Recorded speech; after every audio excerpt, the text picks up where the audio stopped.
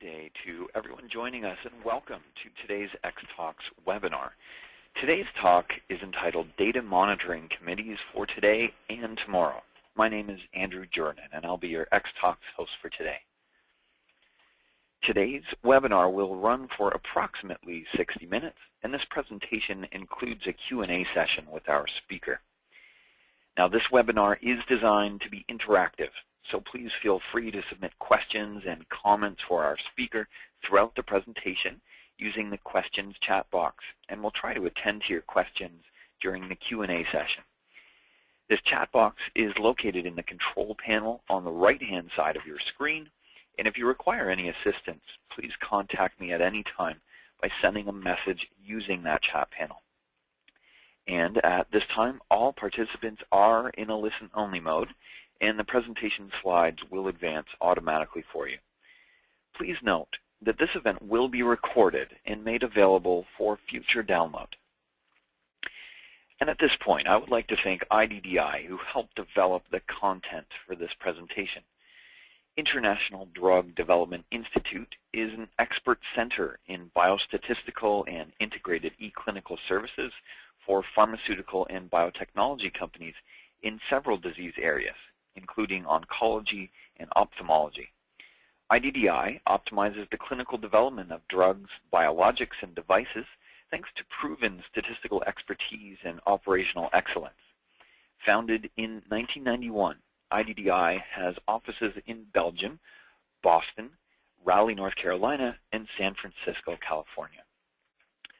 And now, I would like to introduce our speaker for today's event. Dr. Jay Herson is a Senior Associate of Biostatistics at Johns Hopkins University in Baltimore, Maryland, and is a collaborator of IDDI. He'll be drawing on his 25 years of experience with data monitoring committees in the pharmaceutical industry, which led to his book, Data and Safety Monitoring Committees in Clinical Trials, published by Chapman and Hall, CRC, in 2009. And now, without further ado, I would like to hand the mic over to Dr. Jay Herson. You can begin your presentation when ready.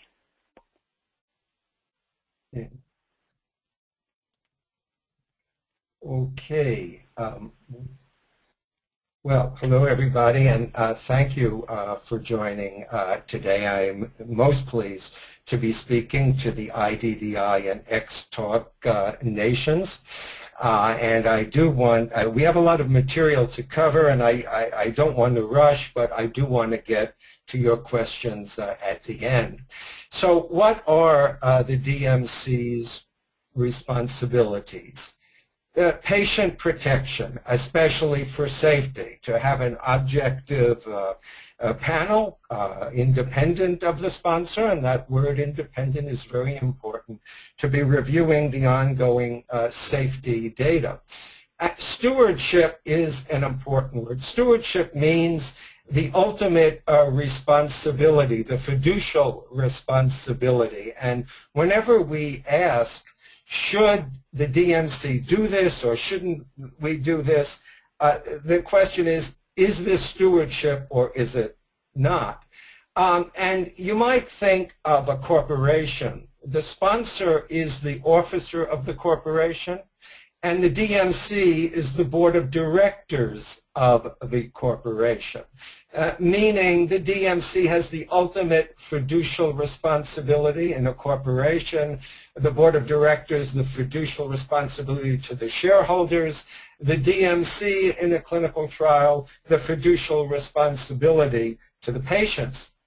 And independence, as I say, is very important. There will be many challenges to independence. And we will have some questions about that as we go through. Now, we do not do adjudication on DMCs, although we may have at one time.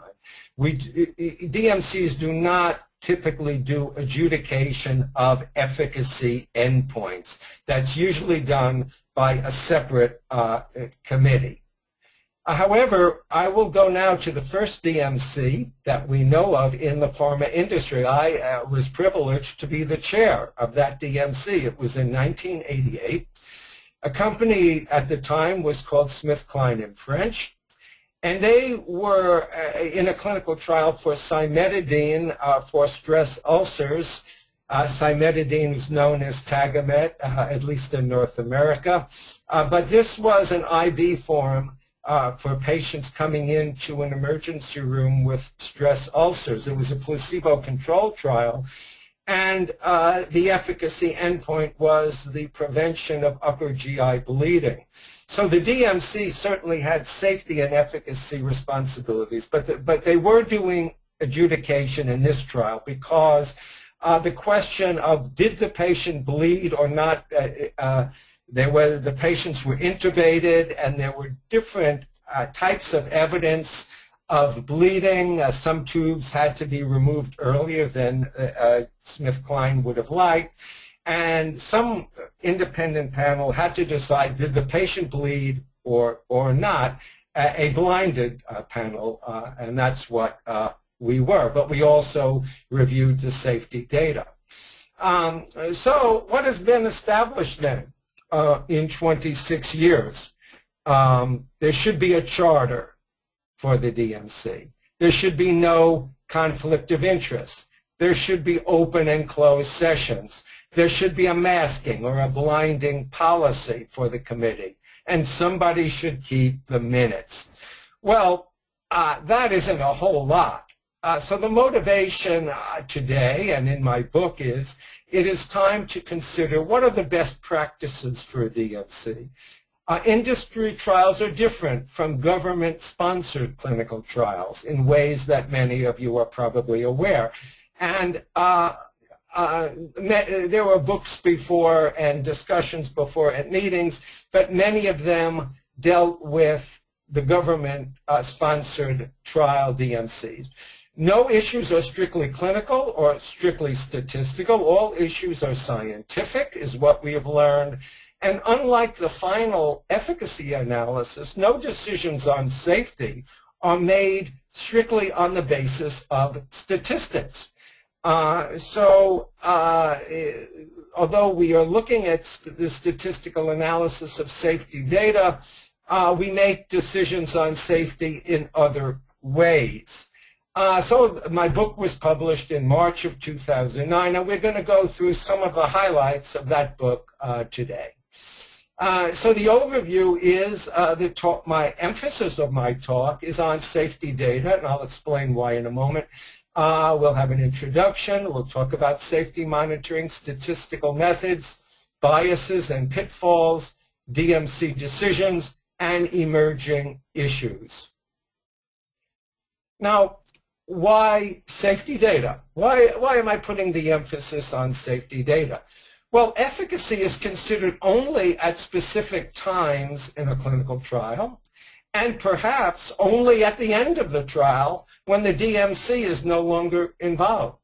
85% of the data collected in a clinical trial are for safety, and 90% of the DMC operations are safety-oriented even when the DMC has efficacy responsibilities, such as in a planned interim analysis. Safety data are more subjective than efficacy data, and safety decisions are made in the absence of knowledge of efficacy, making risk-benefit thinking difficult. So there is a lot of art to safety monitoring as well as science. Now, it is very important to consider this pharma industry demographics. The annual, I'm dividing, as you can see, between big pharma, middle pharma, and infant pharma companies. Now, again, this annual revenue thing is very arbitrary, but I think we all know who is big pharma, middle pharma, and infant pharma. But, big pharma has many products on the market. Middle pharma, some. Infant pharma, none. The larger companies are already public. The infant pharma may be public, or there's venture capital financing. The infant pharma has to show progress on this one product they have in this clinical trial to increase financing, to create licensing opportunities. Lots of pressure on infant pharma is what I'm trying to say. The vulnerability to negative trial information is considerable for an infant pharma company.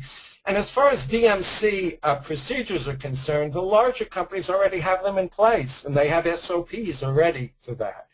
The infant pharma, not well developed and often created as a trial develops. In fact, those of us who are serving on the DMC often have to educate the sponsor staff on what the procedures should be because they don't have it in place already. And you can see how this has an impact on the DMC operations. So who are the members of the safety monitoring team? Well, the sponsor, of course, the data monitoring committee, the data analysis center. Now, these are the people, usually a CRO. These are the people who are going to prepare the reports for the DMC to review at their meeting. And there is the IRB or the ethics committee. They aren't involved in the DMC meetings, but certainly they're part of the safety monitoring team. And the pharmacovigilance unit of the sponsor, sometimes this is called the medical governance unit. These are people, some people think that we on a DMC, as soon as we see a serious safety signal, we say, okay, this trial is terminated. That is not true. We have to report to someone at the sponsor, connected with the sponsor, who are firewalled from them, who are people who are reviewing safety data regularly, talk to them and say, look, we may terminate this trial. What do you think we should do? And usually these people are very helpful in getting more information for us before we make a final decision without telling the protocol staff at the sponsor about this. Now, in infant pharma, there is no such unit. And so we have to make sure that they appoint a person or a group of people, usually at another CRO, drug development people who we could report to when something like this happens. Now, who are the DMC members? Generally, 2 physicians and a biostatistician. Now, one physician may be an adverse event, that's AE expert. For instance, a cardiologist in an oncology trial, because they may be expecting cardiovascular adverse events. Sometimes there will be 2 oncologists and a biostatistician, and a 4th person would be the cardiologist as a regular member. Now, we can always have ad hoc consultants, an allergist, a hematologist. They don't attend the meetings, but they are available for consultation. And then a non-voting independent statistician from the DAC. So that person from the Data Analysis Center, that person is a statistician. They don't vote, but they are there to do unmasking, to get us further data and stuff like that. And they attend every meeting. We have an orientation meeting and then periodic safety data review meetings as the trial progresses. So I have some numbers here in the next bullet that are in green because they're just arbitrary numbers, but we would say, as an example, the first safety review meeting after 50 patients complete 1 cycle of therapy, or 4 months, whichever comes first. Now, the reason for the 4 months, whichever comes first, is if accrual is slow and the 50 patients completing 1 cycle take 8 months instead of 6 months or 4 months, whatever they had expected it to be, we don't want any more time to go by because, indeed, patients may be experiencing some serious adverse events. So that is the usual way we handle that.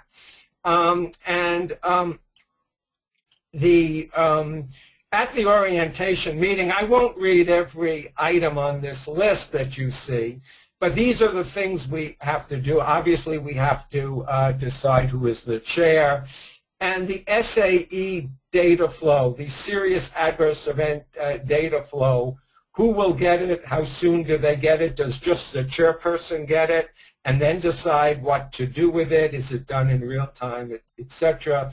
Who will prepare the minutes? And any modifications to the protocol that their case report forms or informed consent that the DMC members want.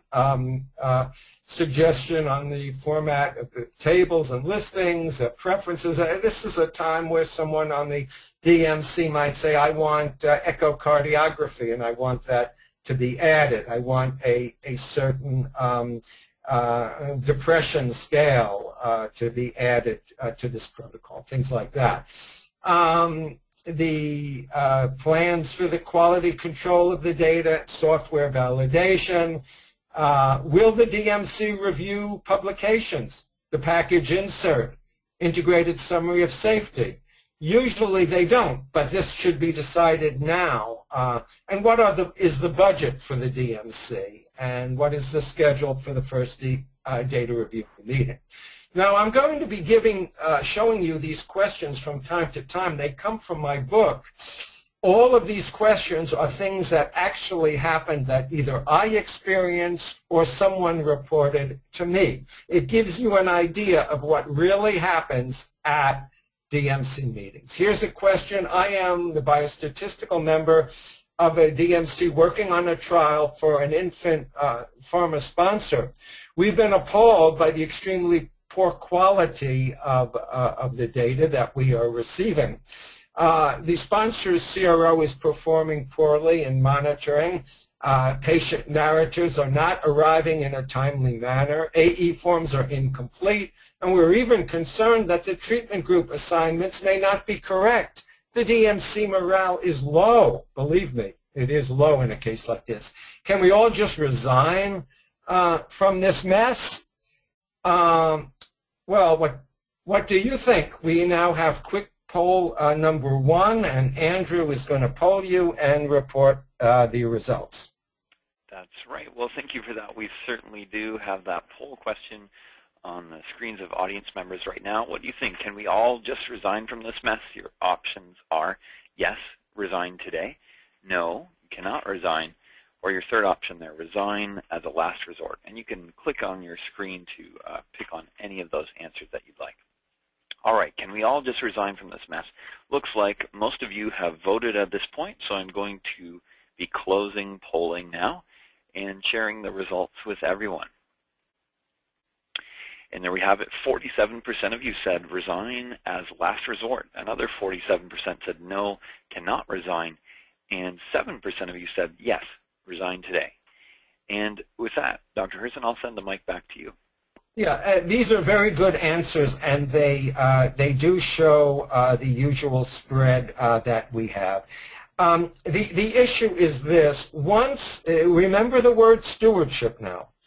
Once a trial begins, resignation as a last resort is what is preferable, because if from this company, this infant pharma company that is doing a lousy job of running this trial and their CRO, if you resign, who is going to be around for patient protection? Will they get substitutes for you? Will they do it promptly? And who would join a DMC when they hear that other members, distinguished people, have already resigned? Now, you can always resign before a trial begins, that is, decide not to participate, but not once it has begun. I was asked to serve on a DMC for an infant pharma company. I think you can all see this now, right? For an infant pharma company, the medical director told us at our first meeting that he can be unmasked at any time. The venture capitalists agree with him. Should I serve on this DMC? Well, here is a chance where you would have the opportunity not to serve. But I think a better thing would be to first at least explain to this company, look, You cannot be unmasked because this trial will not have the credibility that it needs to have if you are unmasked and you know what treatment groups the patients are in. The only way is to keep it double-blind the whole time. Now, what is the masking policy? Well, we use the terms partially masked, meaning like the DMC members only know the treatments as A and B throughout the trial. When they are unmasked, then they know what treatment is A and what treatment is actually B. Now, in reality, our committees are often unmasked from the start because, especially the physician members say, I cannot do my job unless I know what A and B are. Also, if we can't trust the DMC, who can we trust? And thirdly, the members are always guessing as to what treatment A and B are through the adverse events that they are reviewing. But what if they guess wrong? That will affect their decision-making throughout the trial. Now, at our first meeting, we often decide in closed session, we want to be unmasked now, and the DAC statistician then tells us, okay, treatment A is this, treatment B is this, and we don't have to tell, and it is advisable not to tell the sponsor that we have unmasked. Here's a bad start. I am a biostatistician who was asked 7 months ago about serving on a DMC for a phase 3 trial that was about to begin. I called the sponsor several times to reaffirm my interest. Each time I was told that DMC organization was to begin shortly. The sponsor finally sent me a contract yesterday, but I've also learned that the trial began 2 months ago and dose adjustments have already been made due to early adverse events. Should I join this DMC? Well, here again, you would have the option not to join. But I think you might want to just say, look, perhaps I can help this company by joining and explaining to them, look, this is what you've got to do, guys. You really messed this up. Now, in reality, the DMC is chosen late in the trial organization process because the DMC members cannot be also investigators. So they have to decide who are the investigators because some of the DMC people would be on a short list, the physicians that is, would be on a short list to be investigators. However, there is no reason that the DMC should be organized after the trial began. I am a DMC chair. The sponsor just sent me and each of the DMC members an email indicating that they are postponing our data review meeting scheduled for 3 weeks from now. They claim the DAC has not had time to do the programming to prepare for the meeting. We don't want to postpone the meeting, and we took a considerable amount of time to get our calendars in order for the scheduled meeting. Do we have to comply with the sponsor's change of date? This is obviously in this case, they do have to. They have no choice. But there should be no question that only the DMC sets the dates for meetings. The sponsor does not set those dates. And once a trial progresses, the DMC knows what are the issues that have to be decided. The sponsor doesn't know what the issues are. So clearly they can't postpone a meeting. The DMC may feel this date is critical because of an issue that has already started. Now, with a public company, we had an issue a few years ago where a meeting was scheduled and they said, we have to change the date for the meeting because the date for your meeting is 1 week before we enter, we have to submit and make public our quarterly corporate report. And if something negative is said by the DMC, we would have to include that in this quarterly report. And the physician members said, oh, that's okay, we can do that. We're here to serve. And this is a dangerous attitude. Some physicians think their only job is to give their expertise. Was this an adverse event related to the drug or not, and nothing else? They are forgetting their stewardship responsibility. I was a member of this, and I raised the fuss, and I said, no, we have to meet when we're going to meet.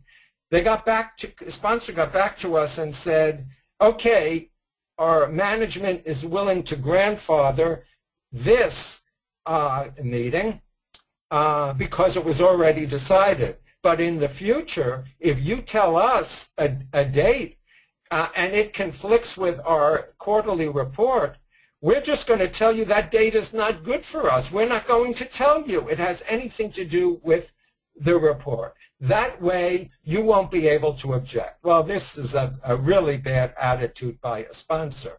Another problem we had, I was on a committee, a breast cancer clinical trial, and we had an issue looming. Anyway, we were to have our meeting as part of the San Antonio Breast Cancer Conference. It was scheduled to be on the Sunday, the day before the meeting began, and the sponsor got back to us after that and said, the committee of the San Antonio conference says there can be no meetings on the Sunday.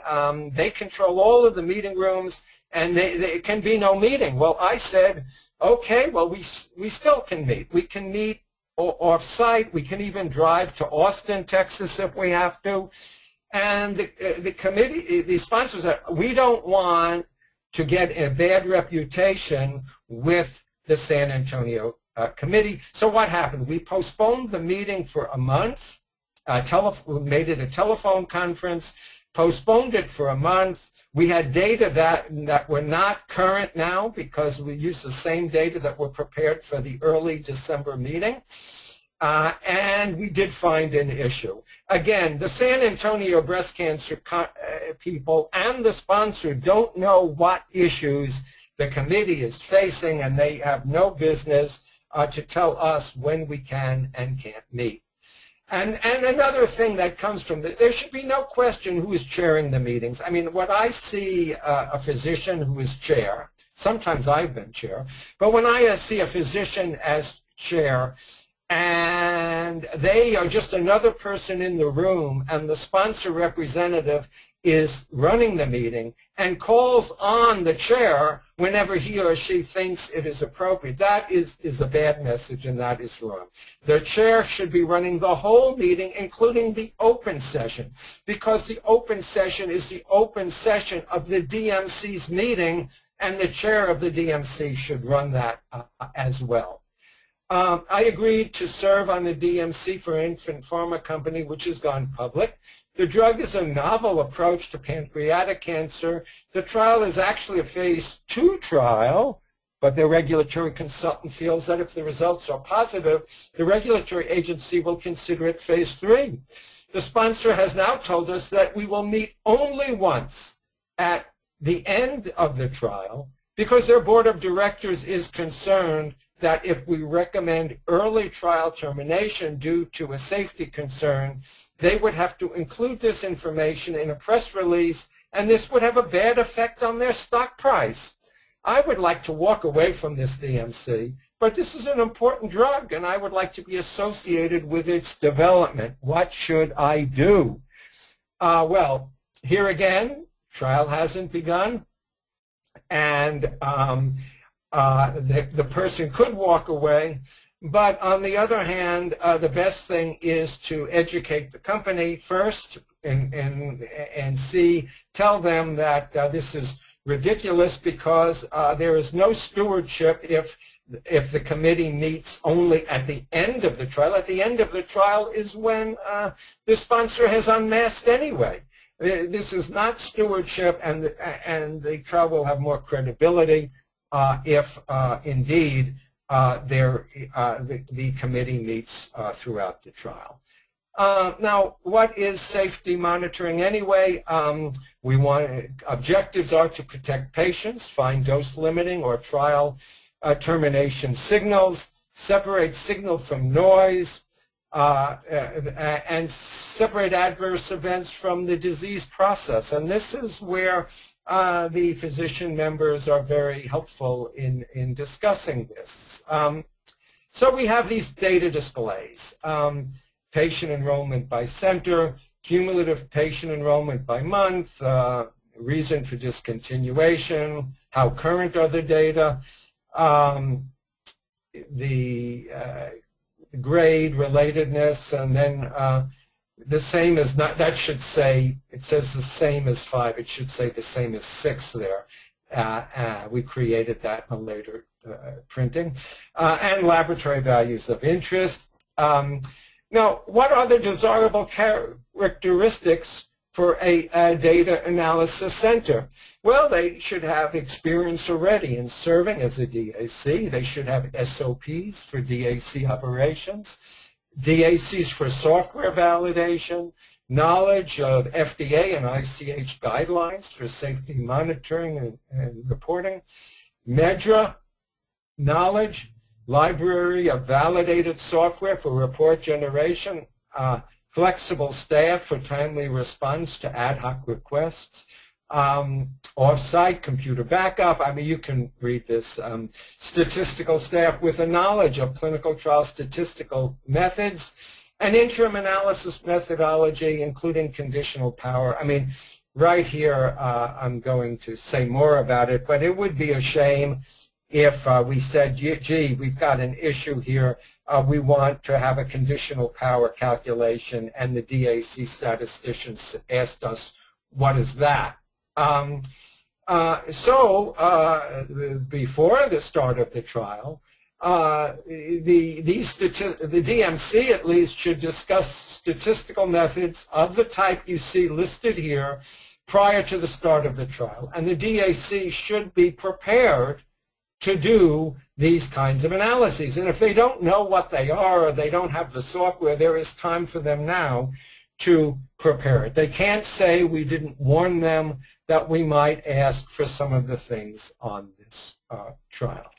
I am a biostatistician member of a DMC evaluating an experimental mood disorder drug sponsored by an infant pharma company. I've been working with the DAC biostatistician for 6 months now, and I find that I'm spending a lot of time teaching this person basic statistical methods. The DAC is a CRO, and the biostatistician they have assigned is really more of a computer programmer than a biostatistician. I never expected to have to spend so much time on this, and there is little return on the time that I spend because there are still many misunderstandings due to lack of statistical knowledge. If I don't supervise this person, I don't know who would do so because the sponsor does not have a biostatistical staff. So, what should I do? Quick poll number 2, Andrew. That's right. Thank you very much. We certainly do have the second polling question here on audience member screens. And again, you can vote on this in real time by clicking on one of the answers. The question, what should the biostatistician do? Should they resign from this DMC, continue to direct this programmer/biostatistician, or your third option there, this is a sponsor responsibility. Again, you can vote on this in real time by clicking on your screen, what should the biostatistician do? All right, you can get your last votes in now because I'm going to be closing polling and sharing the results with everyone momentarily. And there we have it. 56% of you said that this is a sponsor responsibility. 43% of you said continue to direct this programmer slash biostatistician. And just 1% of you said resign from the DMC. And with that, Dr. Herzen, I'll send the mic back to you.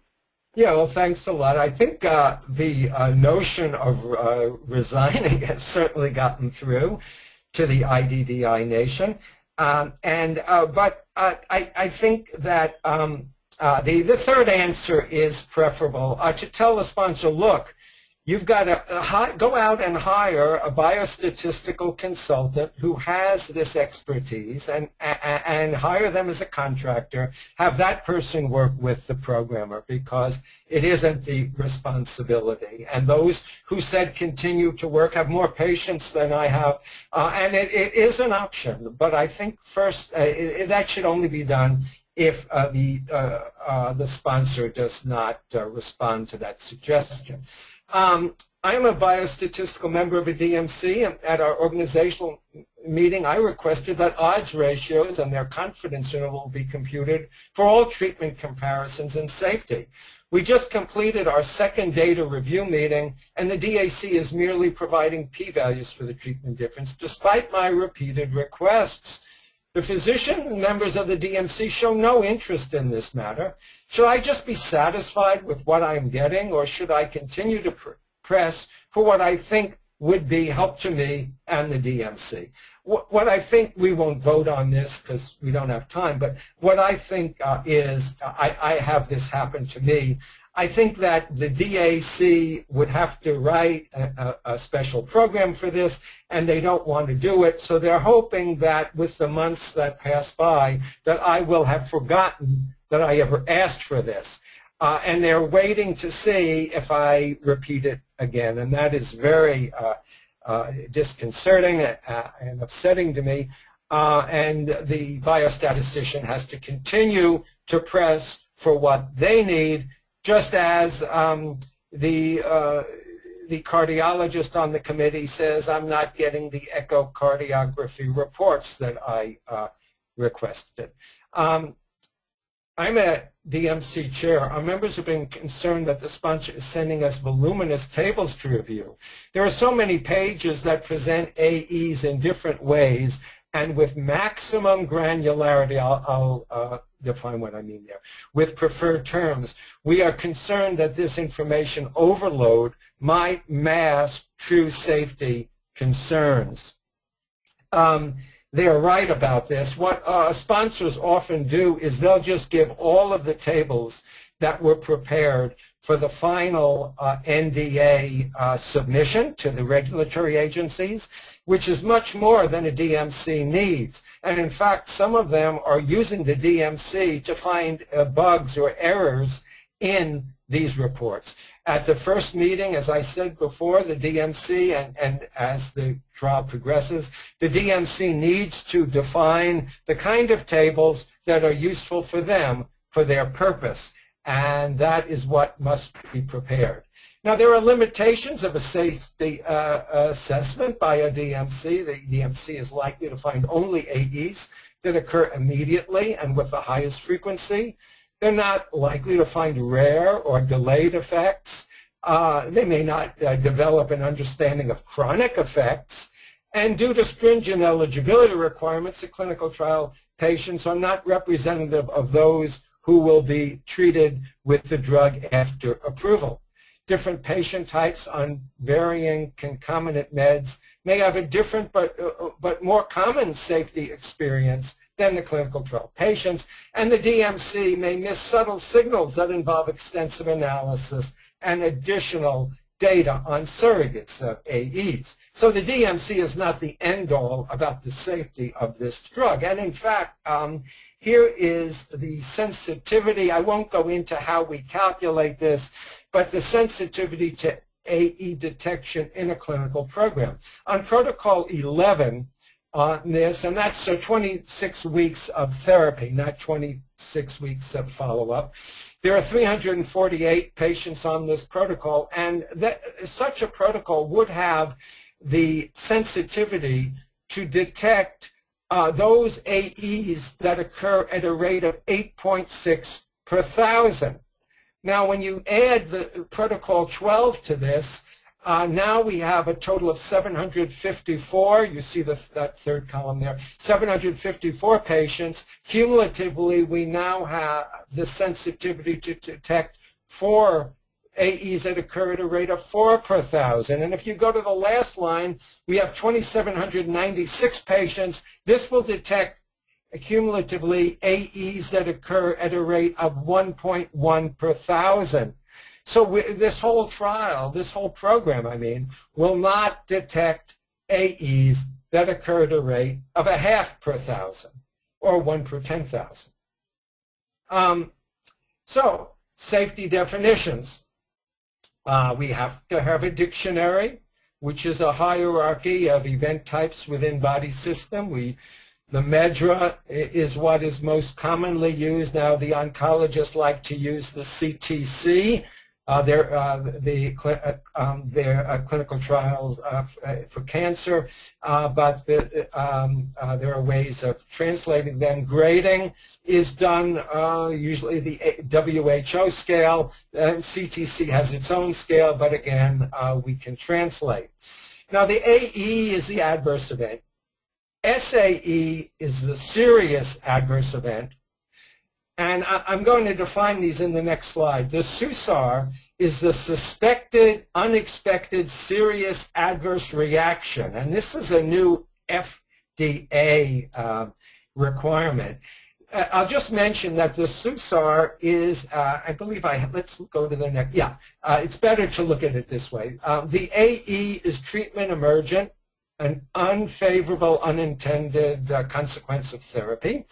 The SAE is a death, a life-threatening, or a hospitalization. The hospitalization makes a limitation for us because the SAE has to be regarded as a regulatory, but it's not a severity necessarily determination.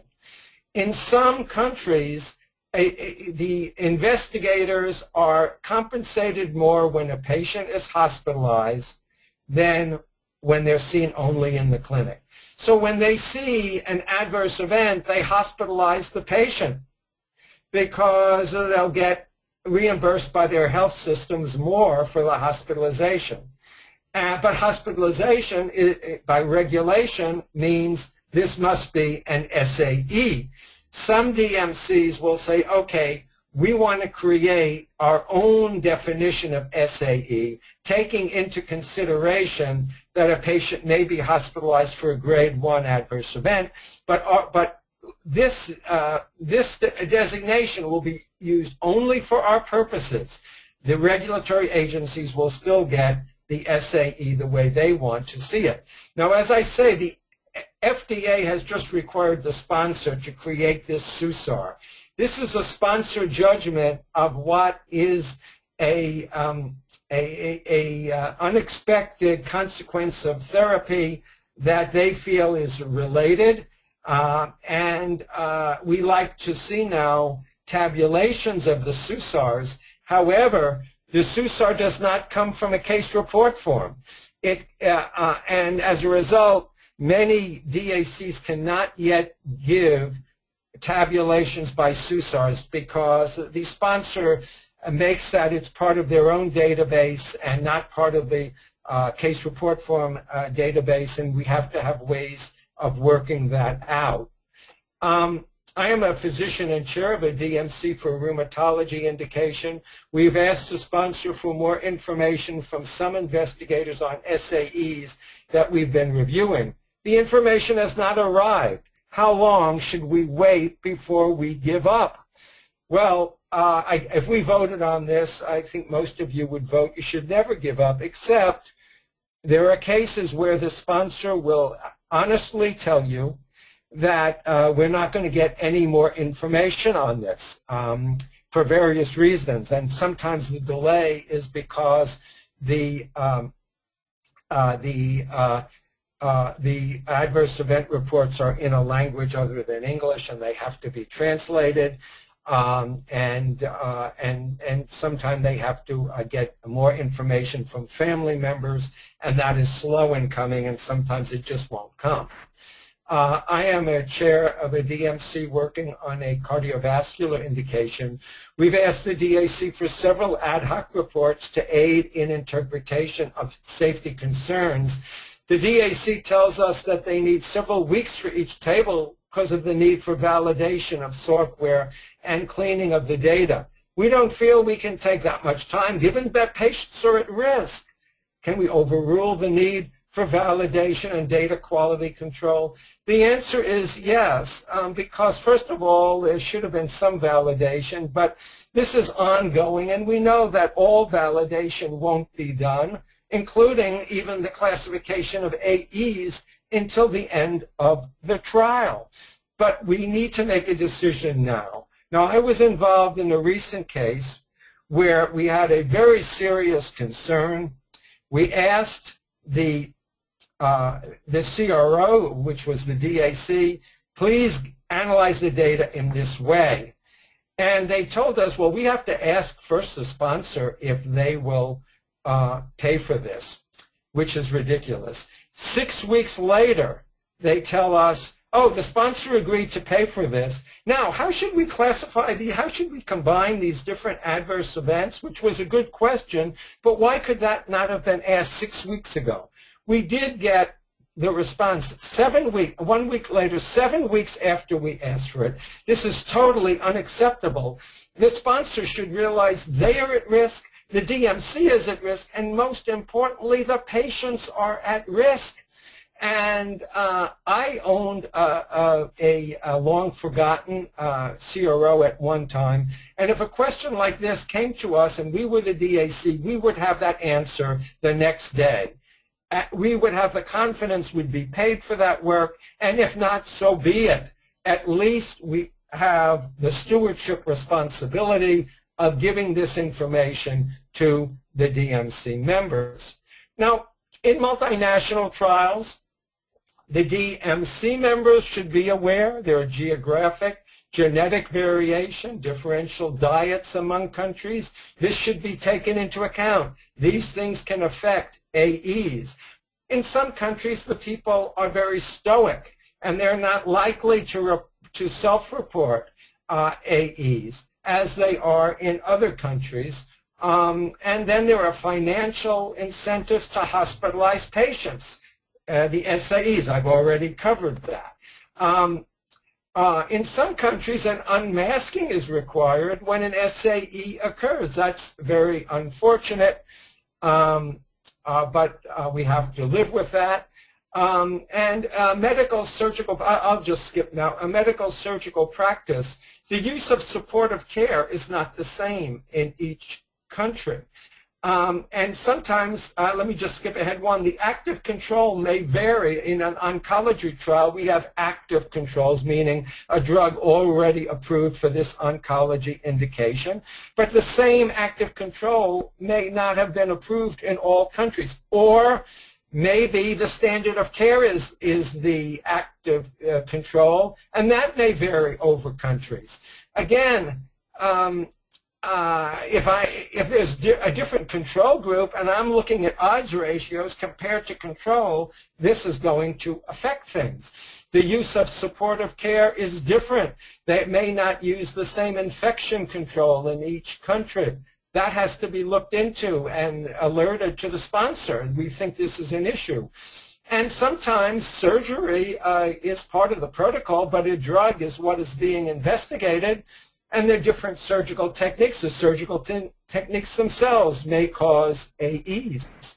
I'm a chair of a DMC working on a treatment for inflammatory bowel disease.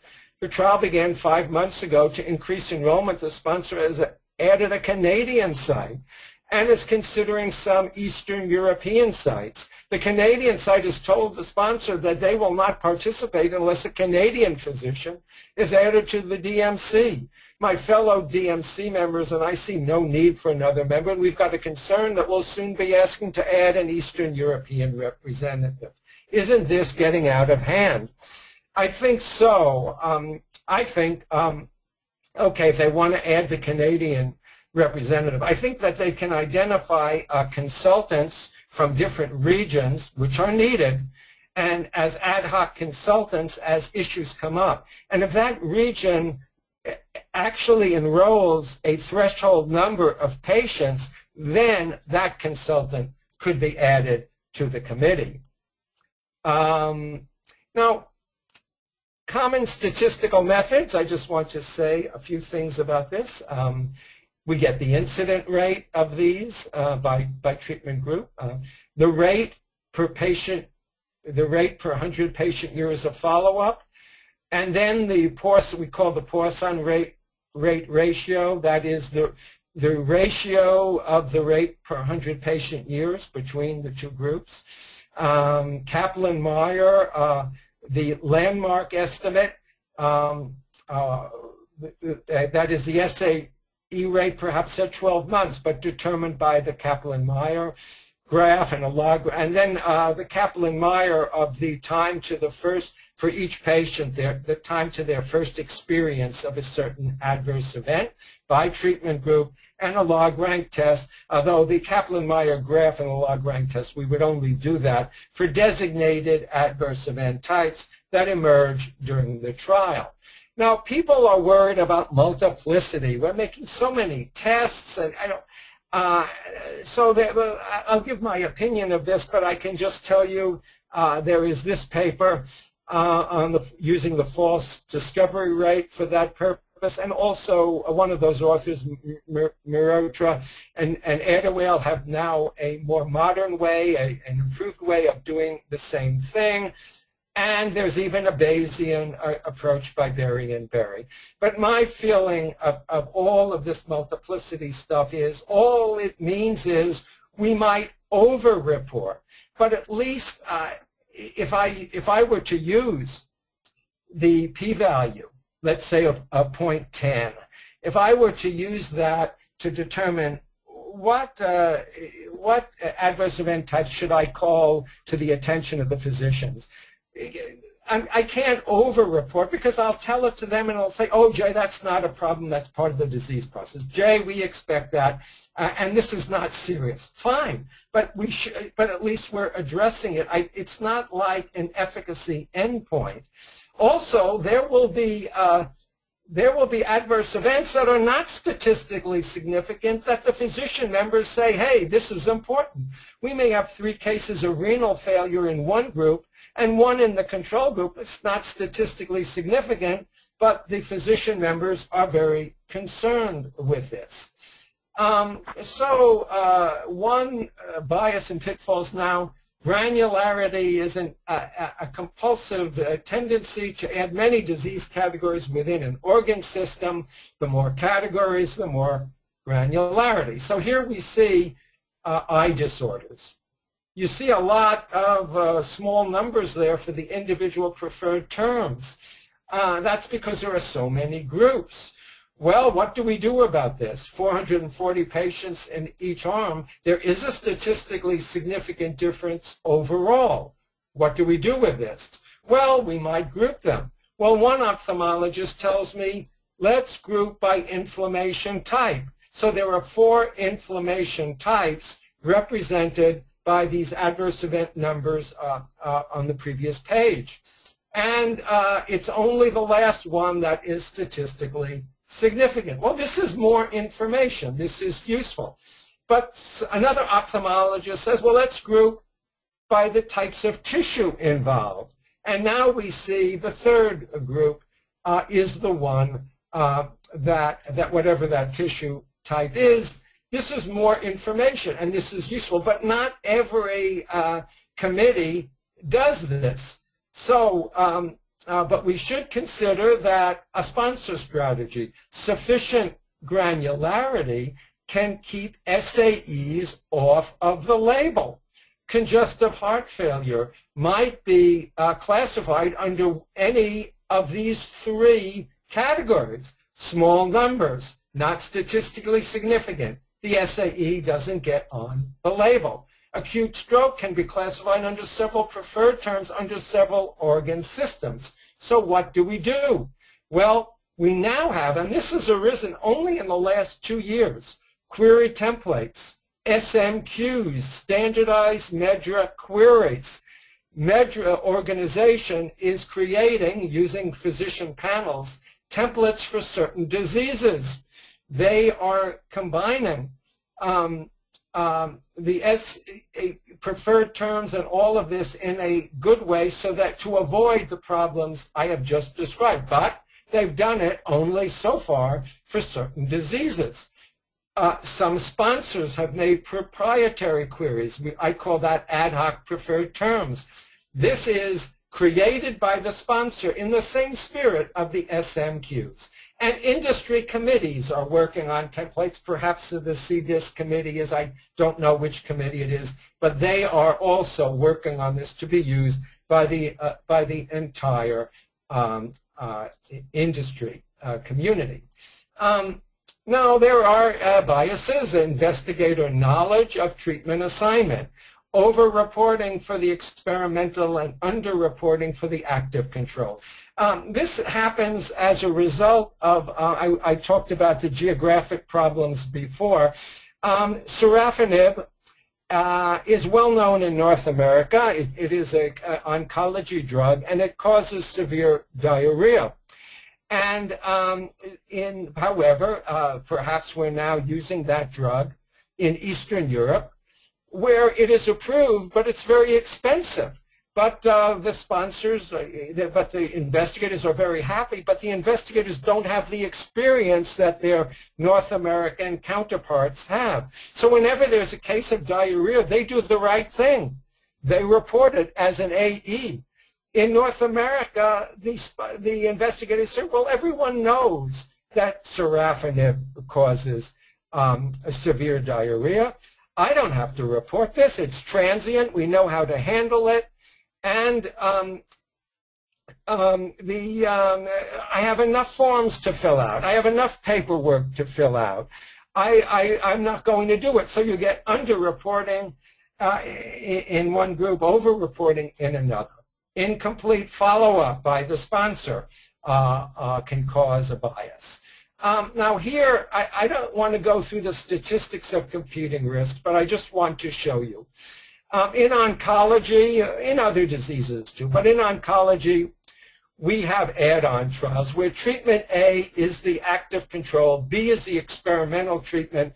So we have, we're testing A plus B versus A. And, but look at what we have. We have on treatment A, 175 patient years of exposure. Treatment A plus B, 85 patient years of exposure. Now, if I just look at the incidence of cardiac SAEs, 5.3% on treatment A, only 0.67%. Odds ratio shows statistical significance. The Fisher's exact test, statistical significance. But now I look at the number of SAEs per 100 patient years, 4.57 on A, 1.18 on A plus B, a relative risk of, or rate ratio of 3.89. The confidence interval is very wide. And the reason for this difference is there's less follow-up on A plus B. One reason, a likely reason, that on A plus B we're not seeing the cardiac adverse events is because the patients aren't treated. They die with the addition of treatment B. They go off study because of something else treatment B is causing, so they don't have the exposure yet to develop the cardiac SAEs. This is why I feel patient years should be on every table and always considered in analysis. Now, DMC decisions. Well, we decide on efficacy at an interim analysis when specified, but safety is continuous and in the absence of knowledge of efficacy. As I say, there's art as well as science involved.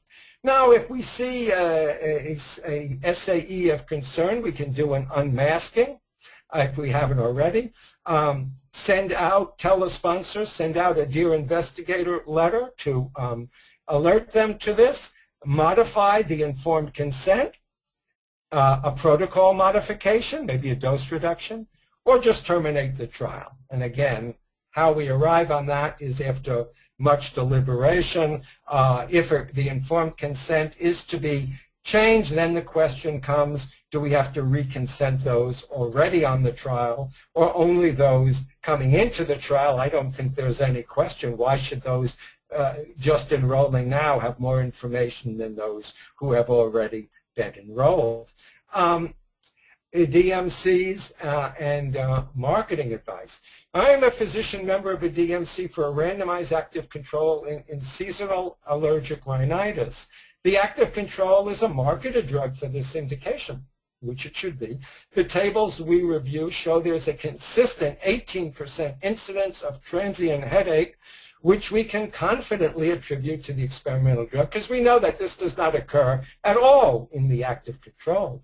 I'm in favor of terminating the trial because I am confident that no physician is going to prescribe a drug with this side effect. My fellow DMC members think such an extreme action would be out of line. What should we do? Well, I think that, in fact, it would be out of line. The DMC is not there to make marketing decisions, even when they would really like to do that. It's only the safety, and if they feel, as I think they do, a transient headache, it's not severe, don't terminate the trial, that is fine. Now, when the trial is over, they can give the marketing advice if they want to. I'm sitting on a DMC where the accrual is very slow and not likely to ever reach the sample size to establish efficacy that appears in the protocol.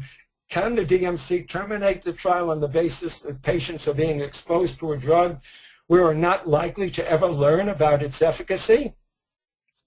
The answer is no, not right away. The answer is to give advice. Say, hey, look, we want you to enroll more centers. We want you to talk to this investigator or that investigator. They are enrolling patients. What techniques are they using? Give that kind of advice. Now, in adaptive designs, I'll try to go through this quickly. There are some where we drop a dose or a treatment group in the middle of a trial. The danger we face on DMCs here is the dose or the treatment group, if there is, let's say, 3 treatment groups and control, the treatment group that is being dropped is the only one that had a safety, an acceptable safety protocol. We have to open our mouth on that. Same for adaptive assignment to treatment group. If the experimental treatment has more of a safety issue, we don't want more patients to be assigned to that. Changing objectives would be a similar. Changing, the last one is the CHW, what has become known as the CHW method of sample size re-estimation. At the interim analysis in this type of design, in the interim analysis, the patient, they find whatever the effect size is at the interim analysis, an algorithm determines what sample size is required to find this effect size statistically significant.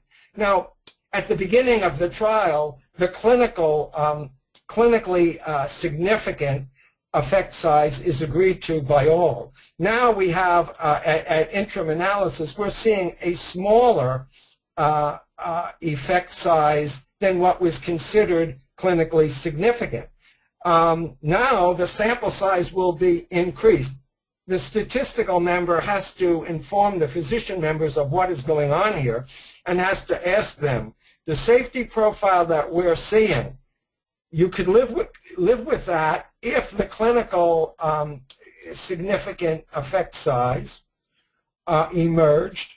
Can you live with it if we have less than the clinically significant effect size being statistically significant? Physicians usually don't understand what is going on in a CHW design, and the statistician must inform them of that. How do we train DMC members is certainly important. We don't have a solution to that yet. Statisticians are concerned with this. Physicians feel that because of their knowledge of medicine, they don't need any training to become a DMC member. What about cost control? I believe the chair should have a budget, a slush fund to cover the ad hoc analyses that may be needed without telling the sponsor. I think it was ridiculous in the case I described before when the CRO goes to the sponsor and says, I need permission to do this ad hoc analysis. They're sending a message to the sponsor that there's a safety concern, and we don't want that to be happening. DMCs can be audited, and if they are, somebody had better have a backup of the minutes of the closed sessions. When there's mergers and licensing, what happens to the DMC? When the sponsor is merging with another sponsor, who is in charge? When the drug is licensed to another committee, the DMC is often left in a hiatus. And when there's a merger, the sponsor team may be looking for new jobs because of the merger. Maybe they've already been laid off. But the DMC remains, and they still have the stewardship until they are told otherwise. The future, big data and big medicine. Electronic medical records are here to stay. The merger of healthcare delivery and clinical research. In the future, because of electronic medical records, a patient comes into the clinic, they have a certain disease, immediately comes up on the screen, what clinical trials is this particular patient eligible for? And if there is one and the patient consents, poof, that clinician is an investigator on this trial. Companion diagnostics is a big thing now in oncology. Very often the companion diagnostic has not yet been approved as a diagnostic, and the DMC has to determine, is this, compared to a gold standard, is the sensitivity and specificity of this companion diagnostic sufficient to make the requirement for the targeted therapy that is being used on this oncology trial. We now have risk-based monitoring and fraud detection by algorithm. No longer are we going to be sending these CRAs to the sites to review every single case report form. We're doing it centrally by algorithm, by software that different companies are licensing for this purpose. Should the DMC receive information on which centers are doing a good job and a bad job as far as errors, and which centers are candidates for fraud? I don't have an answer to it, but it is the future that DMCs will get involved in. And we're going to be getting safety data arriving in real time from sensors and nanoparticles, huge amounts of big data. And what are we going to do with this? Who gets it first? And when does the DMC get it? DMCs in the future will exist but be very busy. May not be practical for a person to be a member of more than one committee as they are today, including myself. And we may have meta-monitoring committees, committees that are looking at adverse events that come from an entire class of drugs. And these meta-monitoring committees may be employed by insurance companies, third parties, not necessarily the sponsor. And the DMCs that are working in post-market may not be reporting to sponsors, but to big data, big medicine, and health insurance consortia, because they are certainly stakeholders with these issues. Well, here is the time for me to thank you. I know we've taken longer than I wanted. I hope you're still on the line, and I will ask Andrew now to read any questions he has received or is currently receiving. Andrew, are you still there? I am there. Well, thank you very much, Dr. Herson. That was a very, very useful presentation for everyone. Like you said, we have run several minutes over time today, and unfortunately won't be able to address any of the audience members' questions live today for the Q&A portion of the webinar. But the team at IDDI will attempt to answer your questions sent in already via email. If you do have any further questions, you can please direct them to the email address showing on your screen right now. That's for Dominique Grissard at dominique.grissard@iddi.com. And I'd like to thank everyone for participating in today's conference. You'll be receiving a follow-up email from X-Talks with access to the recorded archive for this event, and a survey window will be popping up on your screen. Your participation is appreciated as it'll help us improve our further webinars. Now, please join us in thanking our speaker via email using Twitter at IDDI_official. That's Dr. Jay Herson. We hope that you found this conference informative. Have a great day, everyone.